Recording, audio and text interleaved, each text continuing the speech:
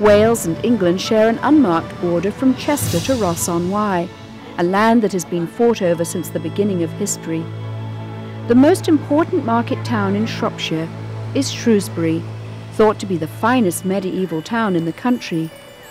Here in the Shropshire Hills, the rugged mountains of Wales give way to the gentle vales of England.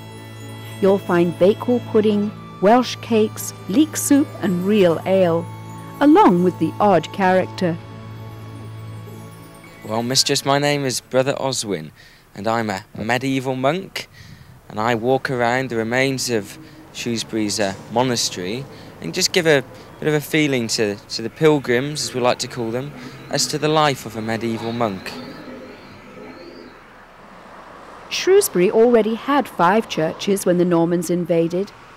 Later it was Edward I's base for the campaigns against the Welsh.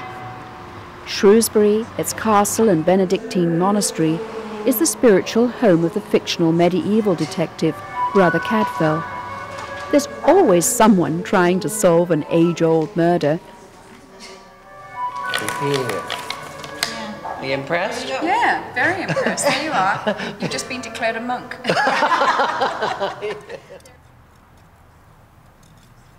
Everything in this garden was known in the 12th century. And it was quite a challenge because, for argument's sake, we weren't allowed to plant trees. It's an archaeological site, so there were no trees. It's a tiny site. We're trying to reproduce acres of medieval monastery garden within a 1/12 of an acre. Shrewsbury sits strategically on a loop of the River Severn. The once booming market town was bypassed by the Industrial Revolution. Happily, its narrow lanes and fine buildings have been preserved. England is a nation of gardeners. In Quarry Park, Margaret Thrower keeps a watchful eye on the legacy of work left by her late father, popular gardening television personality, Percy Thrower. The dingle is a small area set within the Quarry Park, and we always say it's the hidden jewel of Shrewsbury. It's always very colourful, but here you can see the way it used to be done at the turn of the century. A road called the Hidden Highway carries us towards Ludlow, along narrow winding roads, passing Powys Castle, built in the 14th century as a fortress for Welsh princes. Nearby, in a corner of Shropshire, are the few survivors of the ancient Mortimer Forest.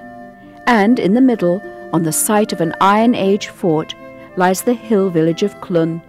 It's tiny, but has enough room for a ruined castle, a fine church, and a 16th century humpbacked bridge. It also has 15 pubs, its own breed of sheep, and many a bed and breakfast. Across the forest to another hill town, Ludlow.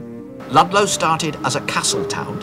In the mid-15th century, the town came into the possession of royalty, and the king, Edward IV, used this as a place to bring up his 2 young sons away from the plagues and political intrigues of London. The court came too, and these nobles ended up governing Wales and the border counties. They ruled as the Council of Marches.